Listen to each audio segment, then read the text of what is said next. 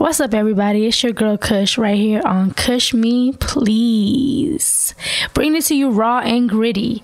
So, the new year has started. 2018 ended off wonderfully. I mean, I don't know if anybody else noticed, but 2018 was a very, very long / short year. Like, Black Panther came out in 2018 and it damn near felt like it came out in 2016, honestly, but that's how long 2018 is. But anyways, 2019 started off wonderful for me. I hope everybody else, starting off their year great. Let's not necessarily go into the new year with the New Year's resolution. Let's kind of go into the new year with a better energy, like fuck the resolution. Cause I mean, we've been saying this shit since goddamn, I don't know when, like new year, new me. Nah, fuck that shit. Same me, new year, and better energy. That's what I'm trying to bring to the table. So, we're starting off the year with the government shutdown. And I really want to talk about that right now because that's been on my mind. Because, this is very much going to affect our families out there. It's going to affect a lot of our friends out there, especially the friends that are working with the government or, that are in like government jobs or whatever the case may be. That's affecting them. My heart goes out to you guys for real, because there's no fucking way I'm going to be working and not getting paid. This is not possible. Like you not gonna see me. Some of y'all good calling out because y'all might not even hear from me. for real. TSA, Social Security office, I don't care. Y'all gonna be looking for me. But Trump has been really, really persistent on building this wall. And I think that he's failing to realize, focusing on building this wall is going to create more problems. Already it's off gate, already, creating a lot of issues with people calling out from airports with TSA. First of all, if you got people that's working in the airport calling out, and I don't understand. Okay, so if you got people from the airport calling out, and you focus on this wall, but you got a whole line of like everybody terrorists and people that have just bad intentions with the United States, they can come through these airports any moment, any time now, because there's not a lot of people working in airports to support the amount of people coming through there. So I don't understand, like, Mr. Trump, what are you doing? Like, I mean, with all due respect, like, what the fuck is wrong with you? Dead ass. You know what I mean? Like, you literally taking money away from people. Like, not only did you fuck up 2018 by putting babies in camps, but now you got motherfuckers losing homes, potentially like losing their minds, trying to figure out what they gonna do next, because you talking about shutting the government down for months, and I quote unquote years. First of all, Mr. President, you gonna be out the fucking office 2020, so I don't know what you talking about years, cause I don't know what years you talking about, but you're not gonna be no president 2020. So anyways, cut that shit loose, and you definitely not gonna sit over here and tell us that you're gonna keep our taxes away from us either. See, that's another thing that's really irking people with the government shutdown, the taxes. People's IRS W-2 checks are being withheld. Yes, I said it. Coming to you live from Kush. They're being withheld because the president's ass wants to throw a fucking tantrum. Anyways, that was a lot to take in, I know. So roll up a backwood, do what you gotta do. I know y'all out there stressed out, so get you some good old one of your favorite strand of weed, because weed is the best thing in the world. And smoke you something and listen to this right here on Kush Me Please. Fuck a Lambo, bitch, I need a hearse. Where the bands though, bitch, you get no verse. So much money, bitch, I think I need a purse. Run your life up, bitch, I am your curse. Got a toy box and I call it Fisher Price. Ain't no fucking budget, yeah, the price is right. Slipped up on you, bandit of the night. Where the fucking dick at? I knew you was a dyke. Red dye, look like chicken pox.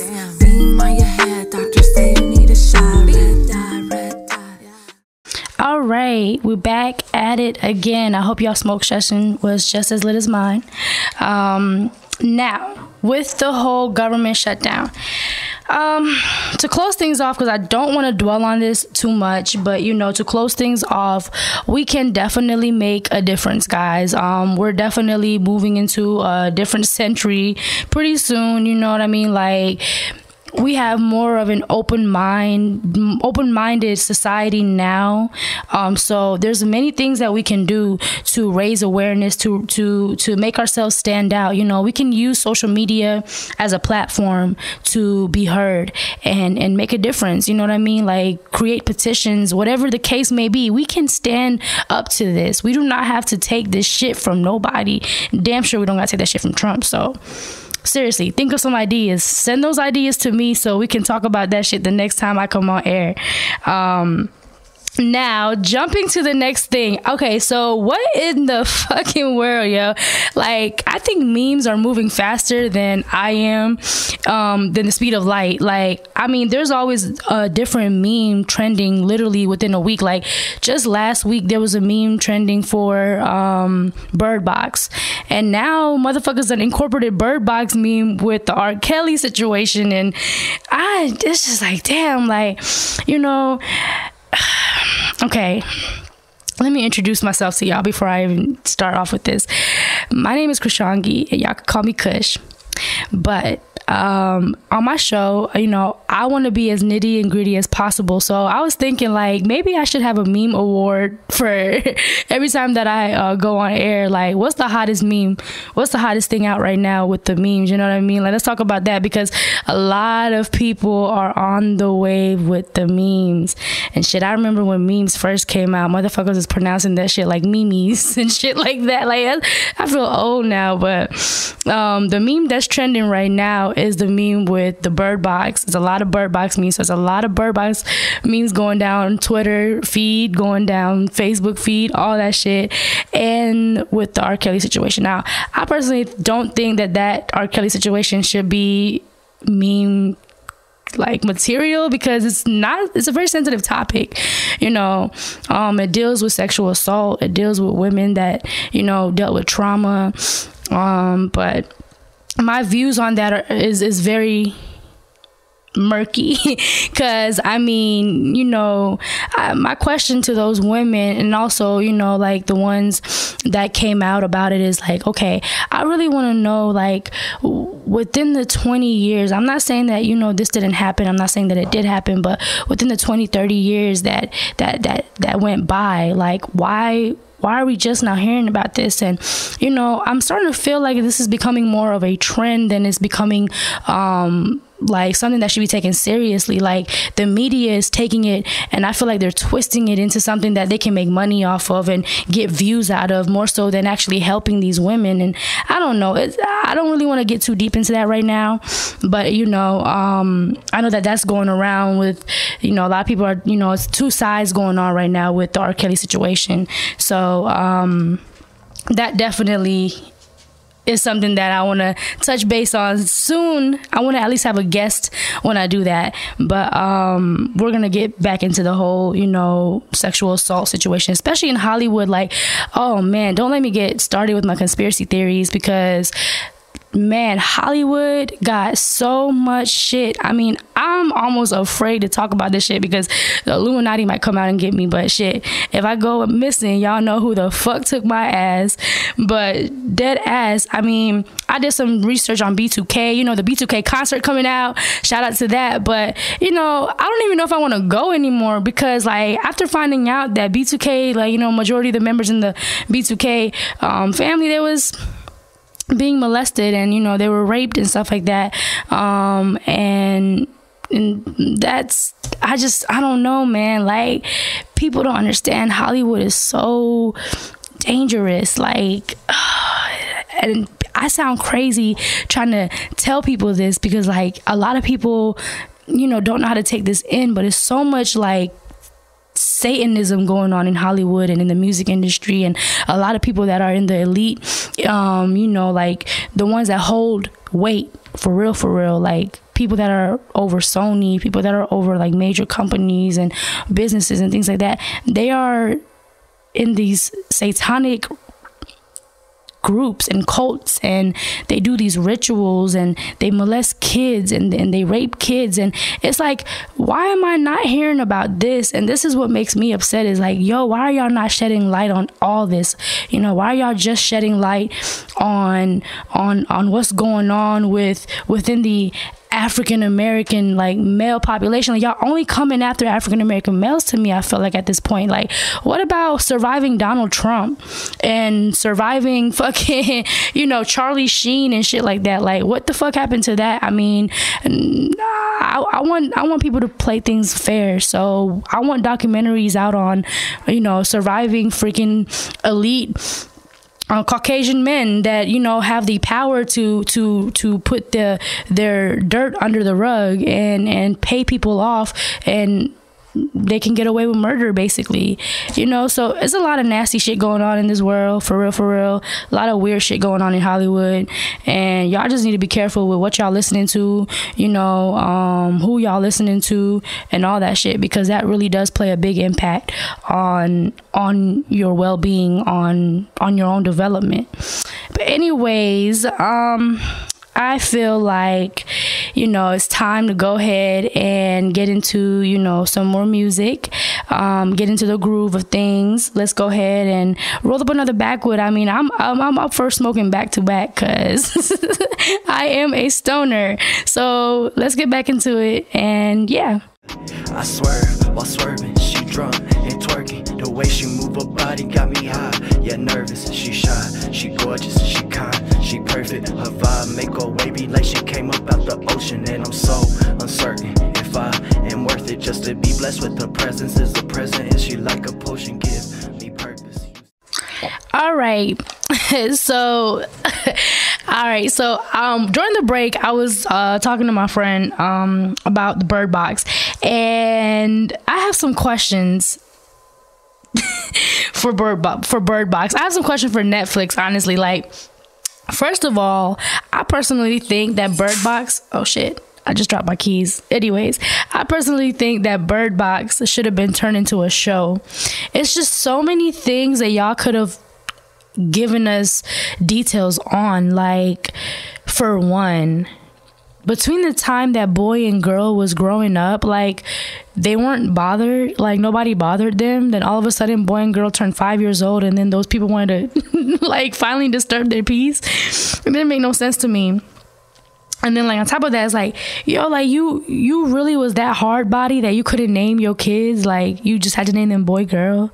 Like, you know, what would y'all do in a situation like that? Like, that's a very interesting thing to know. Like, what would be y'all first, like, what would y'all do? Like, one of your senses is basically being taken away from you, is being stripped from you, and you're having to rely on other senses to help you survive, yo. Like, that is some crazy shit. That kind of remind me of that movie A Quiet Place, where you couldn't make a sound or anything like that. Whoa, that's a whole nother level, because I talk too much for me to have to even survive in a situation like that. So, you know, definitely want to know what y'all think about, you know, your methods in surviving. Like, what would y'all do in that situation? Like, how would you guys have moved? Like, would you guys have just said fuck it and took off, you know, and then like let them like just take over?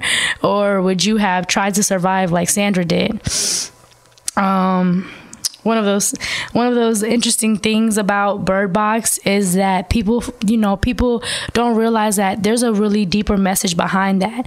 I'm a very deep person. I like to go into things very, very, like, I'm just a very intricate person. So I like to go beneath the surface in everything. So I was asking myself, you know, like, in that kind of situation, you know, it kind of reflects, like, people were talking about it, but it kind of reflects, like, you know, your mental stability, basically. Like, it's kind of reflecting mental illness in the movie. A lot of people might have kind of gotten the subliminal message behind that as well. But, you know, that's a very, very interesting way to incorporate, you know, mental illness, because in the movie, the people that were already mentally ill or the people that were already corrupt, they weren't affected by them or whoever the demons were. The demons actually possessed them and took over their mental. So it kind of is interesting, because it's like that's kind of like what's happening with, you know, people that are going through schizophrenia, people that are schizophrenic, and you know, it's going through the people that have multiple personality disorders, and it makes you wonder, like, could that be, like, you know, because we really are energies, we really are spirits. So that was the interesting thing about Bird Box. But moving along, I kind of want to know what my viewers and my listeners feel about living in a perfect world. You know, write down in the comments below, or if you want, you can follow me on Instagram, Trap Money Cushy. That's trap with 2 P's, Trap Money Cushy XO. Follow me on Instagram and send me a DM and let me know, like, in a perfect world, like, what's the perfect world to you? What do you expect out of you know, a perfect world? Because we live in such a contaminated world right now. We're living in such a world where it's just so destructive. It's becoming self-destructive. And, you know, I want to know, like, what we can think of to create this perfect, quote unquote, perfect world. But maybe we can come up with solutions when we think of that, because we can, how do I say it? We can act upon it. You know what I'm saying? Like, if that's what you want in a perfect world, well, act upon that. You know what I mean? Like, if you feel like a perfect world to you is, you know, food, and there's food everywhere, whatever, well, act upon that and start giving food to the homeless. You know what I'm saying? And start giving food to just random people. Like, if you got 6 donuts, give one of your donuts to a random stranger or whatever. That's a perfect world. Like, just create that outlet for people, and just see how the universe kind of brings that back tenfold to you, because the universe definitely will give you what you ask it, you know.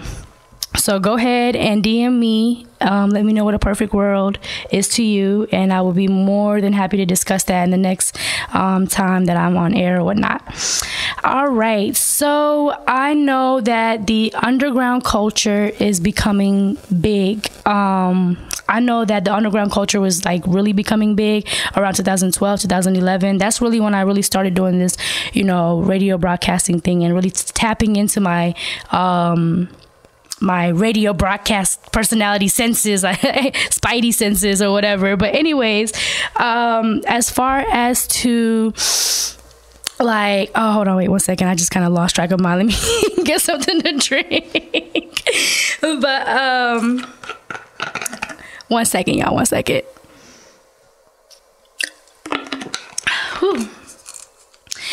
But back to what I was saying, with the underground culture, it has like expanded tremendously. I mean, I remember, like, I'm from Greensboro, North Carolina, and shout out to Gate City.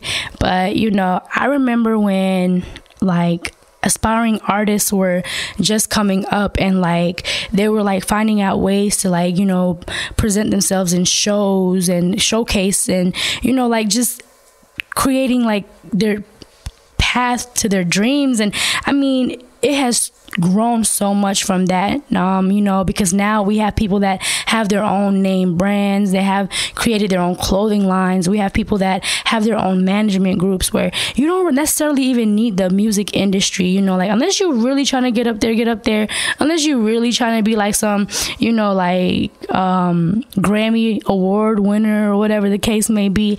You know, the underground mix is all majority of people that's growing up in this generation need now, because they have everything now. You got your own publicist, you got your own, you know,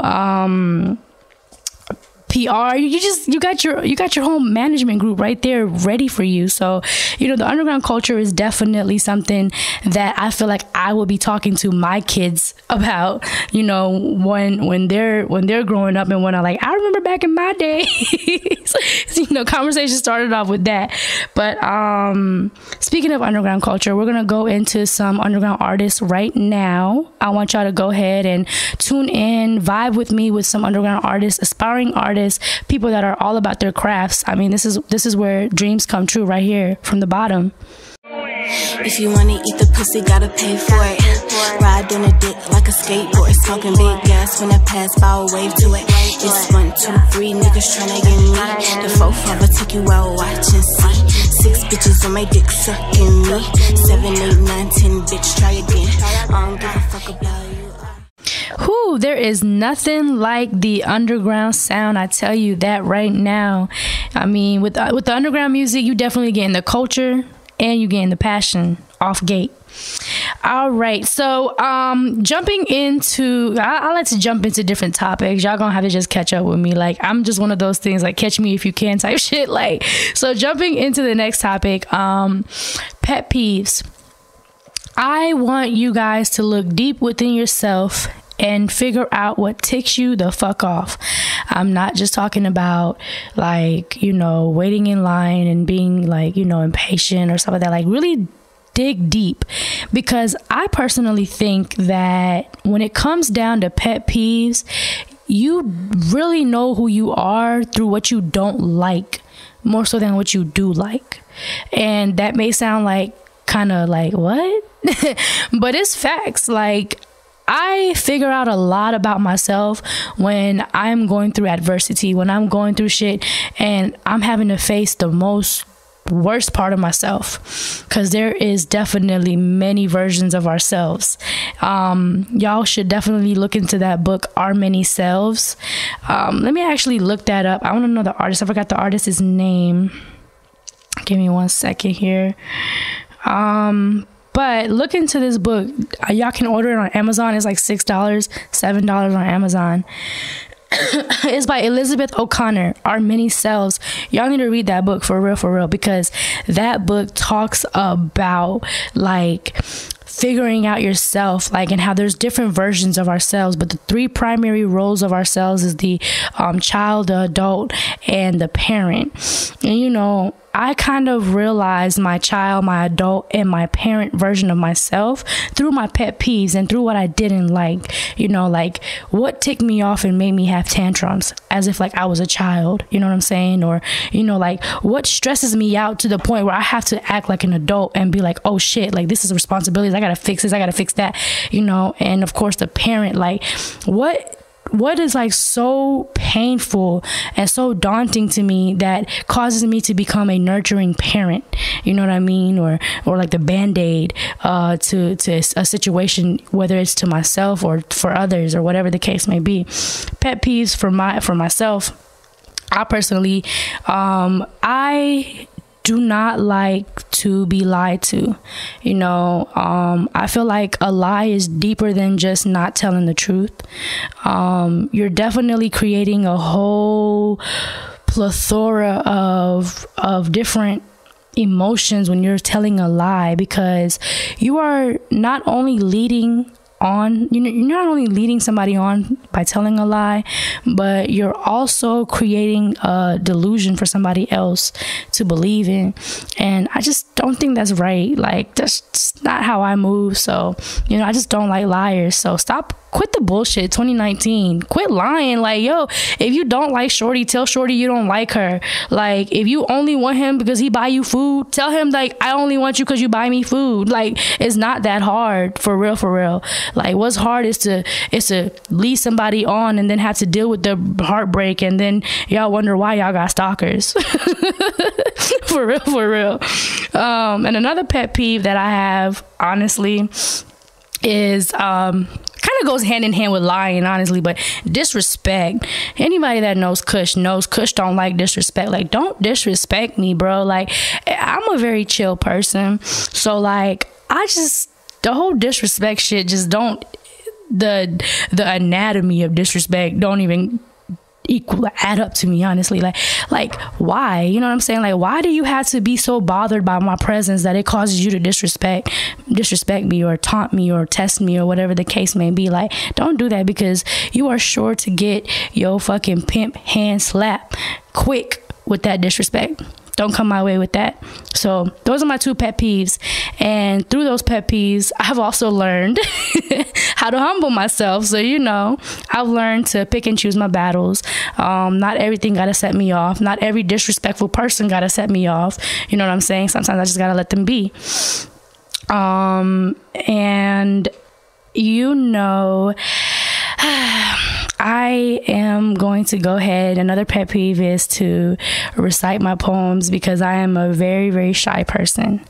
But I wanted to do something to introduce myself to you guys, because this is my first time really airing myself live, you know, visual and also, you know, on air and everything like that. And I really want you guys, like my listeners and my viewers, like I wanted to feel like I'm sitting in the living room beside you while you smoking your blunt and you talking to me type shit. Like I want this to be very intimate between us, you know what I'm saying? Like every single one of y'all. So by doing so, I have to touch intimate parts of myself and bring that out, you know, so and expose myself to you guys. And I am a very poetic person. I love to write poems. I've been writing since I was a kid, since I was like, since I could write, honestly. Like my mom would tell you, like, I mean, she got stacks and stacks of composition books in her closet, like of all my literature, of all the things, like little short stories I wrote since I was a kid and all that good stuff. I'm not gonna bring that shit out. That's only for the family to know. But one of the poems that I want to go ahead and recite, I actually wrote a couple of days ago, and I wrote this in less than 5 minutes. Y'all might not even believe me, and some of y'all might be like, yeah, she wrote that shit in 5 minutes. But I was trying to, you know, challenge myself because I hadn't picked up a pen and wrote a poem, or, you know, challenged my brain to write a poem in a long time, especially with wordplay, because my wordplay is sick, I tell you. Like one of these days I'm gonna freestyle on here and y'all gonna see how sick my wordplay is. Y'all gonna be like, oh, she might as well be a rapper. No, I'm just playing. But my wordplay is sick, so I wanted to kind of, you know, get my juice running with the wordplay, because I have not wrote a poem in forever, and like I've been in a writer's block like mode in so long. So I wrote this poem and I wanted y'all to hear it, and we're gonna go ahead and close the show off, you know, with that. And yeah, so let me just go ahead. As you can see, my palms are sweating, and all right. Here it goes, y'all.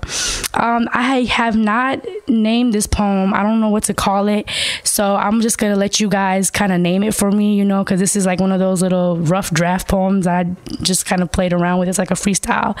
But if you guys come up with a name for this poem, DM it to me, my Instagram, Trap Money Cushy XO, Trap 2 P's, don't forget 2 P's. But all right, so here it goes. It cut deep like a thorn on a rose. He cut me. We sat across the room making love with our eyes, but I'm almost positive he doesn't see me. It cut deep like a thorn on a rose. He cut me. Like a dagger to the bone, I drowned in his misery. Company I allowed to keep. Souls I tried to save, but only made me weep. So I swore to myself I wouldn't do that to me again and again, gently, just to end up in the crevices of a self-intoxicated death penalty. Boom. As you can see, yeah. No, I'm just playing. But anyways, go ahead and let me know what you guys think about, you know, that poem, and also send me the title, whatever title you want me to title that poem. I'll go ahead and title it in your honor.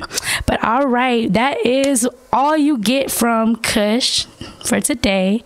I will be back. All right, like the Terminator, I will be back. But anyways, if you guys want to see a lot more on Kush Me, please let me know. Like, I mean, this is about the fans. This is about you more than it's about me. Like I said, I want y'all to feel like I'm sitting in the smoke session with y'all. I want y'all motherfuckers to be like, damn, Kush talking that real shit. You know, she dropping the real shit. Okay, that's what I want. So please interact with me on my Instagram, and then we're gonna get shit popping right here on Kush Me with your girl Kush. Boy, you playing fucking games and my name ain't EA. Boy, I want the real thing and I want some foreplay. If you not hearing me, then you ain't heard a thing. I don't want no fake shit, boy, I want the real thing. Boy, you playing fucking games and my name ain't EA. Boy, I want the real thing and I want some foreplay. If you not hearing me, then you ain't heard a thing. I don't want no fake shit, boy, I want the real thing. I wanna see it shine bright like a diamond. Like Rihanna said he wanna get behind it. But tell me, boy, how the hell I'm supposed to trust you when you a Leo, feed me loud, yeah.